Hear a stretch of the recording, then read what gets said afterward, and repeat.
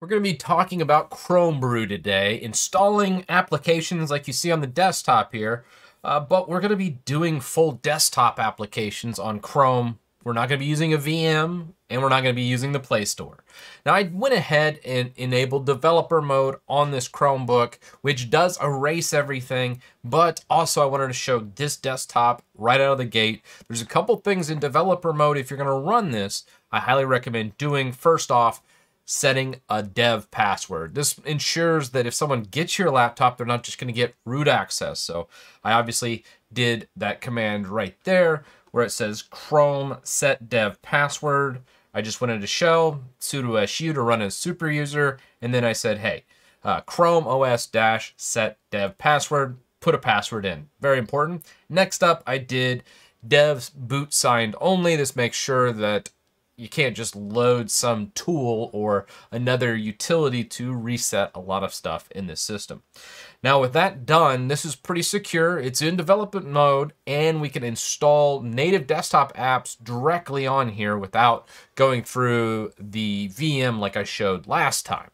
So let's install Chromebrew to start out with. It is a pretty cool one. If you're familiar with Homebrew on Mac OS, very, very similar. So I'm going to just scroll down here. There's a little install that we do to install. We just go right in, copy this guy over here, right click to paste and hit enter. All right, and here we go. Now, since I set that dev password, it's going to ask me to enter that password I put in. And now it should go through and do everything. Some people don't set the dev password, but again, it would just be so bad if your system got stolen by someone that knew what they were doing. They could easily get access to everything in here, and it's a big security flaw. So that's why I do set that. Now, we're able to do this because Chrome OS is built on, and basically it's a bastardized version of Gen 2, and that's a version of Linux. And what this does is it makes it very easy for us to install a whole host of different applications. Like I use Vim a lot for video, or actually text editing, I should say. I want GIMP for a lot of my photo edits. I really enjoy GIMP instead of the Adobe suite. I try to stay away from Adobe at all costs. And then there's just some other little odds and ends. Instead of using, I think I showed code in this last one. I think it was code OSS. And this, I wanted to actually show Codium, which would be totally doable here. And VS Codium's just an open source without any telemetry built in of Visual Studio Code, which is really good for this type of thing. I also like to interact with a lot of Git projects, and this just makes everything very easy. And also, one big thing I wanted from doing developer mode on here as well is doing unsigned APKs. So I wanted to actually try a full-blown Play Store game that's not sanctioned by Google. I'm going to be trying Genshin Impact on this one because if you look on the Play Store, I can't even install that game on this system. Let's just do a search. You'll see it doesn't have this game on here. And my son plays it, and I was like, you know what? I'd love to have that loaded up on my Chromebook so I could just chill in the living room and we could play while he's on like the PlayStation 4. So what I'm going to do also, and I'll do that while this is installing, I'm just going to come in here and grab this APK. And it looks like our Chromebrew is now successfully installed over here while it's downloading this unsigned APK to try later. First off, let's get Vim going, and it's just crew instead of brew.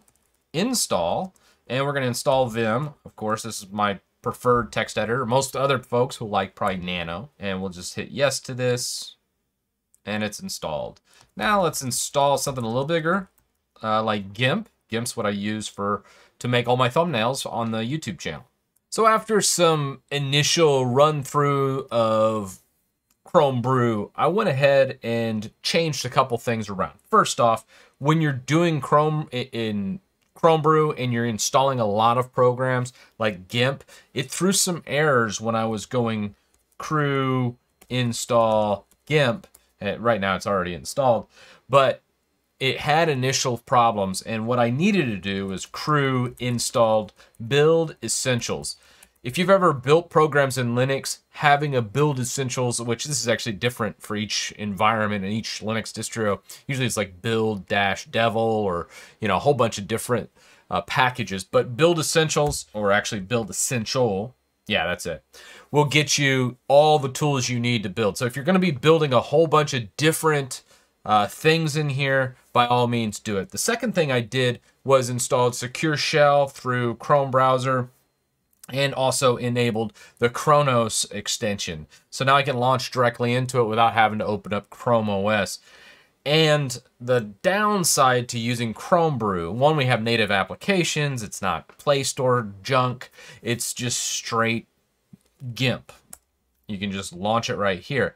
The problem with this is, well, you have to have that open. You have to launch it from shell. There is no easy shortcut like the virtualized solution. So long term, not a great solution, but man, I will say this is pretty darn snappy, and I kind of dig it. It works well. So I will leave this in, but I know this is definitely not for everybody. But having that native launch capabilities is there for GIMP. Now, as far as that Genshin Impact APK, that failed after I downloaded. I went ahead and clicked yes to go for it. But, like I said, there's always a workaround.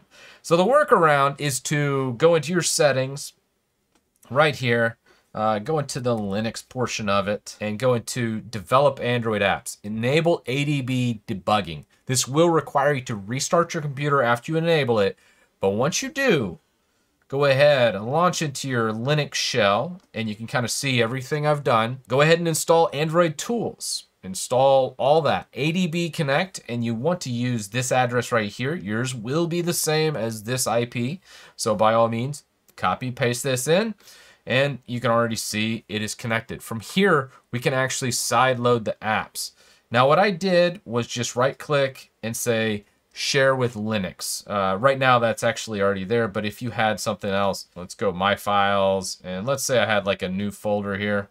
Let's just create something. When you right-click, you can say Share with Linux, and it'll go ahead and mount it automatically. So that's all you need to do to access your downloads folder. If you don't want to re-download it, you could always just do a wget in shell if you wanted. So we're going to go into MNT, Chrome OS, My Files, and Downloads. And then we'll just do a listing, and there's our Genshin Impact APK that we want to install. Now, we're just going to do an ADB install, and we'll do Genshin. And what we'll do is a sideload technique, and we're just going to do ADB-S, and then do emulator 554, and let's see if we can stream this install now. Okay, so that actually ended in abysmal failure. They don't have an APK that is compatible with my architecture. So sadly, this is a failure. However, I wanted to show sideloading and also the Chrome Brew because these both expand your horizons.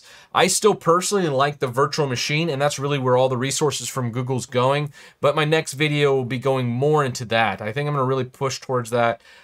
Chrome Brew's neat, and I'll probably keep it on here for just a little bit, but I don't like the fact you have to go into developer mode and that wipes out all your stuff. I really want to stay on the stock Chrome OS with this, and I would just load Linux on it, but there's so many hardware customizations specific to Chrome OS. It just seems like a waste for this specific laptop.